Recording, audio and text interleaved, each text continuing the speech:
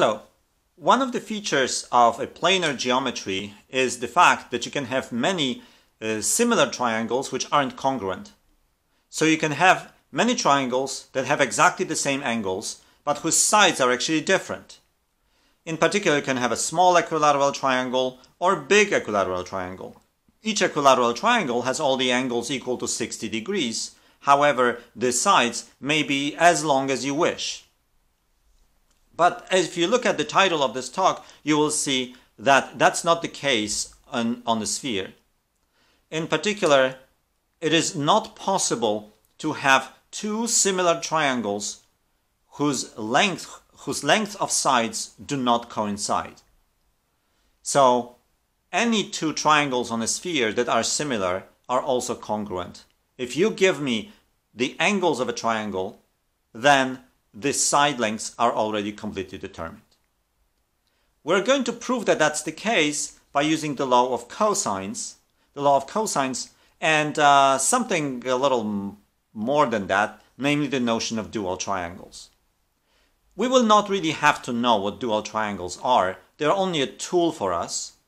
So we're going to talk as little about them as possible to just get what we need. Namely, we want to derive a formula that gives us the length of the sides when you give all the angles. So in other words, the angles should determine the sides, if that's really the case, that all similar triangles are congruent. So we want a formula that when you plug in all the angles, that gives you what the sides have to be. Okay, so the red sphere, that's as always for us a unit sphere, and I drew on that sphere a spherical triangle, namely this black triangle ABC. You have its vertices A, B, and C, and just as before, we join each of the vertices with the center of the sphere, and that gives us vectors. They are unit length vectors whose origin is always the center and whose endpoints are the vertices of the black spherical triangle. Then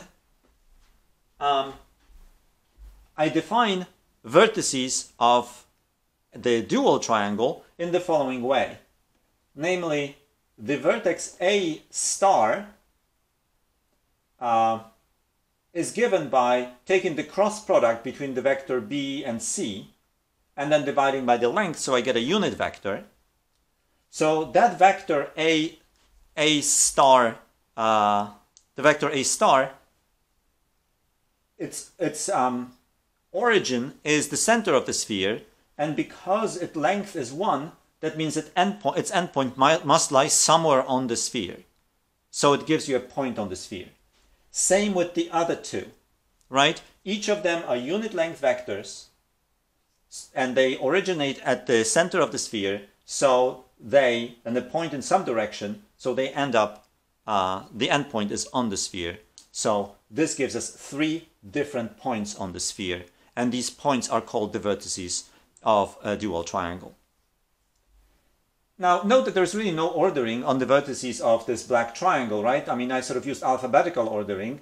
A star is defined as B cross C, but I could have just defined it as C cross B, because there's nothing really that makes B and C ordered in any way. And then this becomes the negative of what I defined here. But then I do this symmetrically across all of those, and actually every one of them becomes the negative of the ones that you have right here. So I get 3 other vertices. So really, there are 2 dual triangles to the triangle ABC.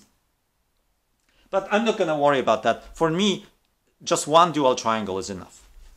Okay, so the endpoints A star, B star, C star of the unit vectors A star, B star, C star respectively define the vertices of a spherical triangle that is called the dual triangle to the triangle ABC. As I said, it doesn't really matter for us how the dual triangle looks like. It's only a tool for us. But since we have it here, let's try to at least maybe look at where some of the vertices should lie. In this case, it's actually the easiest to locate the vertex C star. So I chose my vertex A to be the North Pole, and to figure out C star, I need the A and the B. Okay, so the vector A is completely vertical. And this here, now this longitude, so this great circle here, you're supposed to imagine as being completely perpendicular to the plane of the board. Okay, so that here, that is supposed to be the one that's sticking out the most. Okay, so the AB great circle is the circle that's completely perpendicular to the plane of the board. So I have this vertical vector, and then this B is a vector that points completely like this towards you, right, from away from the board. So I have A, B. So where is going to be A cross B? Well, first of all, I'm going like this, right? So I'm going clockwise here. So I'm actually screwing in. So I'm going in that direction.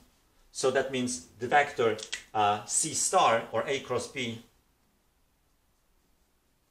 points in this direction, exactly horizontally.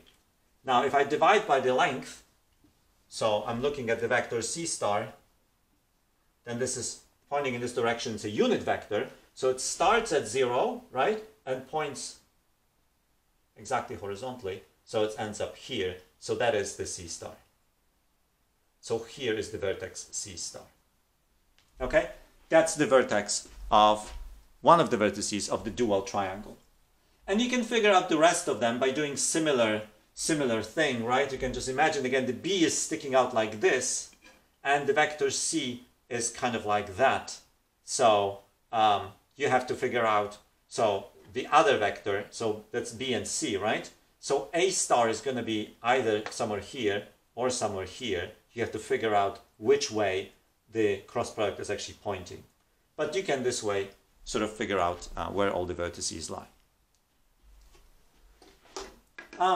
But for us, really, it's just a tool. And the one thing that I want us to notice that we're going to be using almost blindly is something you already know, that if I have two vectors on a sphere that start at the center of the sphere and end on the sphere, right, so there's a sphere going through that,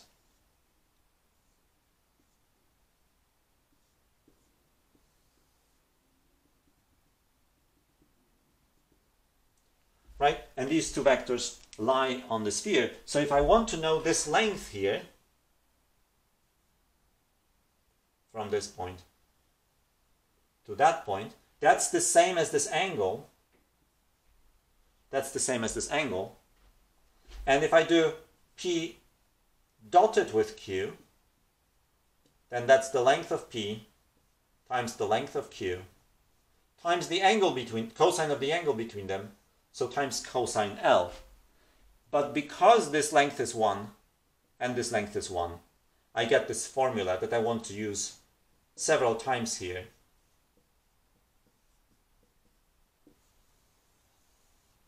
That the cosine of the angle at the origin, at the center of the sphere, is equal to just the dot product of the two vectors that give you the two endpoints of the arc on the sphere that this angle cuts out. Okay, so given that, let's actually do some calculation.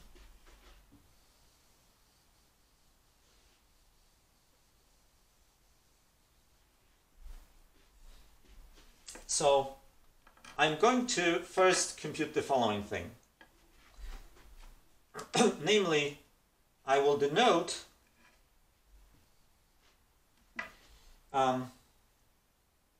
so let A star, now let's think about what I usually denote by little a. The little a is usually what I denote this distance here, right? The spherical distance between B and C, that would be my little a. The distance between A and C, that would be B. And this is the distance between A and B, so I denote it by little c. These are, of course, these angles here, right? That's the angle C, and so on. I don't want to put too much on this picture.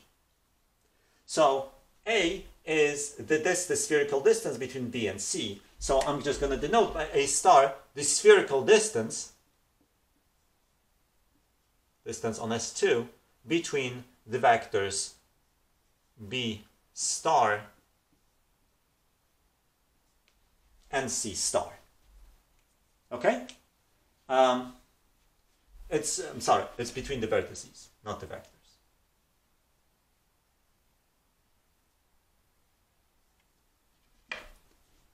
Right, so A on the regular spherical triangle denotes the distance between vertex B and vertex C. So I'm just going to write A star as the distance between the vertex B star and C star. But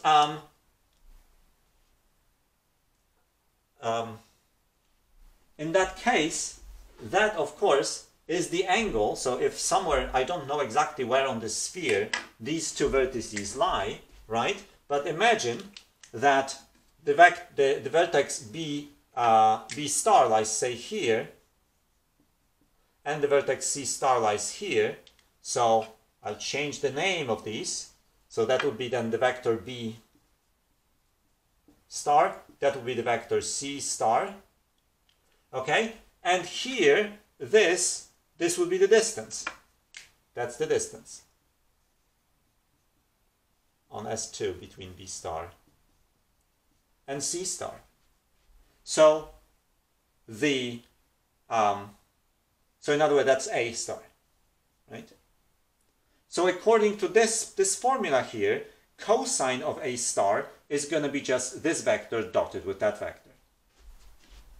So then cosine of A star is the vector B star dotted with the vector C star. Okay? Again, because these are just two vertices of some spherical triangle, you don't worry anymore that that's the dual spherical triangle. These are just vertices of some spherical triangle. I drew them here. Okay, so here they are. What's the distance between the vertices? That's that part of the circumference, which is the same as that angle. So if I connect the center of the sphere with these vertices and write these as being the vectors, then according to this formula, cosine of that distance is just the dot product between these two vectors. Okay, so that's sort of the beginning of our formula. I'll still leave this up, but I'll continue with this calculation because now, so I have cosine of A star, and I know what B star and what C star are. So this cosine of A star is C cross A. That's B star dotted with C star.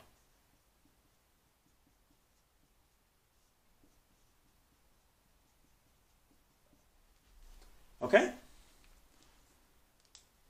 And now again, I want to use the formula for the dot product of two cross products. So if you recall what the formula was, it was the following. It was C dotted with A. First these two, then these two. A dotted with B. Minus, now C dotted with B, times A dotted with A. You definitely remember using a formula like this when we were deriving the law of cosines. What about these here? Now you also remember the formula for the length of the cross product. It's the length of this first vector, which is 1, the length of the second vector, which is 1, and then the sine of the angle between them. So, but what's the angle between C and A? Here's the vector C. We're back to our original triangle. This is vector C, right? And this is the vector A. Well, look, if you just look at that, the vector, the angle, of course, the measure of this angle is the same as the measure of the circumference on the sphere. So that's just B.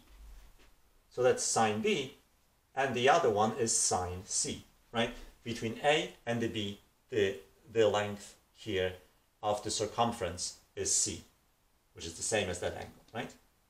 So this is the angle between A and B, and its measure is the same as the length of this side. Okay, So now let's look at these dot products in the numerator. C dotted with A, according to that formula, right? That's going to be the length, that's going to be the cosine of the angle between them. Or so I'm looking at C and A. The angle between them, the measure of the angle is B. Again, the measure of the angle between two vectors that originate at the center and then on the sphere is equal to the same as the length of this arc.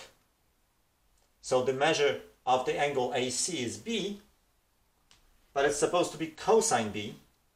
So I write cosine B. AB, the measure of the angle is C, so that gives me cosine C. Minus, between C and B, I get cosine A. And finally, A is a unit vector. If I dot it with itself, I just get 1. Divided by sine B, sine C. Okay, but now, once we have that, we can use the formula for the law of cosines.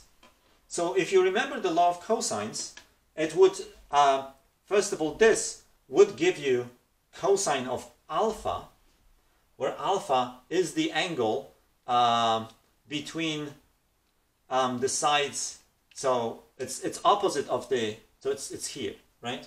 It's alpha would be the angle here between the side B and side C, so opposite of side A. Again, it's the angle between tangent lines. I'm not drawing the tangent lines here because I don't want to make the picture have a lot of writing on it, too much. So the law of cosines will tell you that cosine of this angle is equal almost something like this, except the numerator was switched. So that is actually negative cosine alpha. So this is a law of cosines. If you look at the previous video, when we derived the law of cosines, you see that cosine alpha is actually cosine A minus cosine B cosine C divided by that. So this gives you minus cosine alpha. All right, so let's connect this all. So what did we get? So we have here that negative cosine alpha is equal to cosine A star. It connects the length, the cosine of the length of the side on a dual triangle, with cosine of an angle in the original triangle. So as both of these angles, alpha, well, and A star, these are numbers between 0 and pi, we get that if you have two angles, x and y, and their cosines are just exactly negative of each other, and the angles are between 0 and pi, we get that A star must be pi minus alpha. Okay, again, just think about it. Cosine of A star being negative cosine alpha means that holds, as long as the angles are between 0 and pi, which they are. Okay, and similarly you get,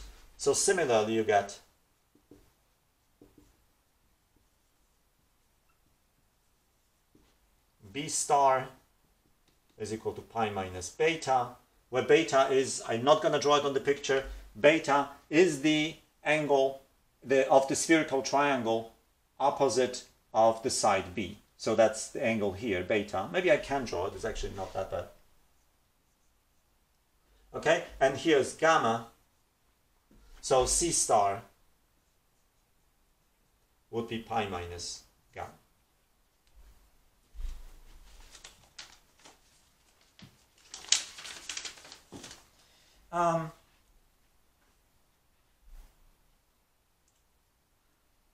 What turns out to be also true is that if you actually use these, if you define the angles of the dual triangle by using the stars, you would also get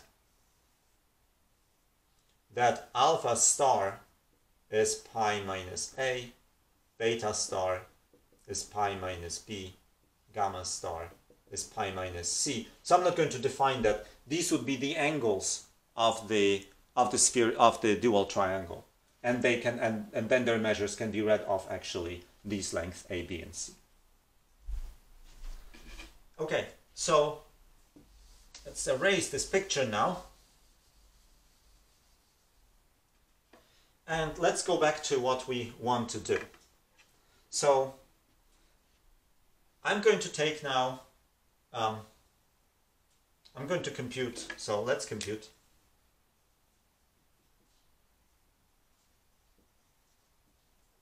Cosine of A. A is just a side of the original spherical triangle. So by the law of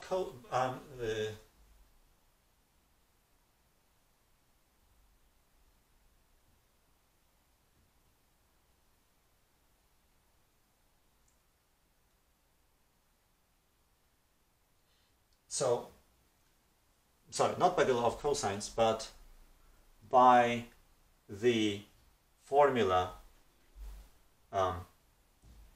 here, we get that cosine of A is cosine of pi minus alpha star, which is the same as minus cosine of alpha star, for which I just use the normal law of cosines of for the dual triangle, so of cosines for the triangle.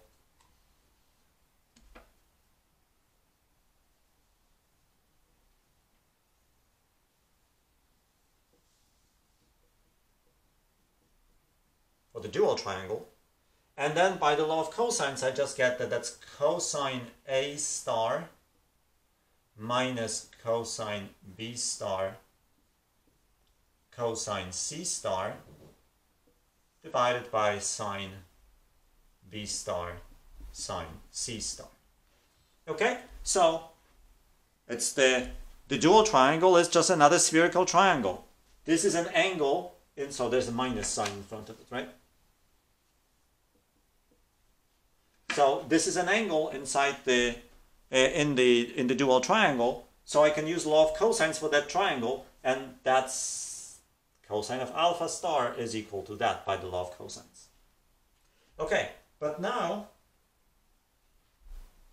I can come back to A star is pi minus alpha,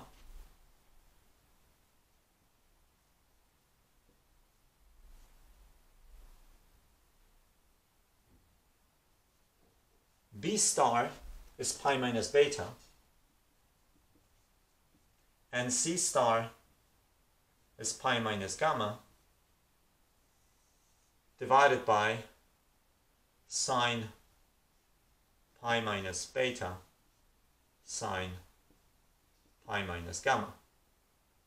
Alright, so in fact these cosines then revert to their negatives, so that's minus cosine alpha, so this is minus cosine beta, and this is minus cosine gamma, so the two minus signs cancel, and I just get okay, so there's a minus sign in front, there's another minus here, so these two minus signs cancel and just get this minus sign.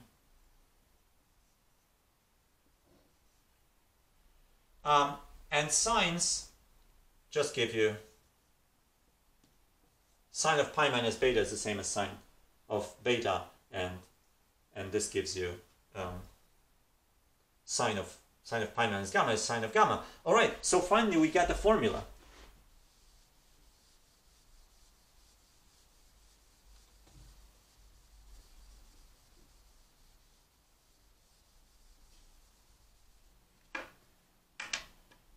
So we get the following formula. Cosine of A is equal to, well, you just go through all this and you're here and you see the minus signs actually cancel, give you positive sign, so it's cosine alpha plus cosine beta cosine gamma divided by sine beta sine gamma. What does it tell you? Why is this so revolutionary? You give yourself a spherical triangle with angles alpha, beta, gamma, and from this you compute the right hand side, and this tells you what A has to be. Cosine A has to be equal to that. You have similar formulas for cosine B and cosine C. I challenge you to actually write down these formulas by using symmetry here. How you get cosine of B and cosine of C. It's not really the formula that's so important, although I guess it's kind of interesting. For example, you can now apply it to the triangle that has all the angles being right angles, and see what the sides have to be. Right? When we talked in the video of sides and angles, we talked about two triangles. One was the very little equilateral one, and one was a really big one that had all the angles being 90 degrees. So I asked, is it possible to have more such triangles that have all the angles being 90 degrees? Well, of course you can just rotate and move this triangle throughout the sphere. However, you cannot make it smaller. You cannot shrink it and you cannot make it bigger. Because if all these angles are 90 degrees, this is then predetermined. And that means A is determined. Okay? And by similar formula, B is determined and C is determined. So the angles in a triangle completely determine the sides in a spherical triangle. So any two similar triangles are actually congruent. If you give yourself all the angles, then you know all the sides.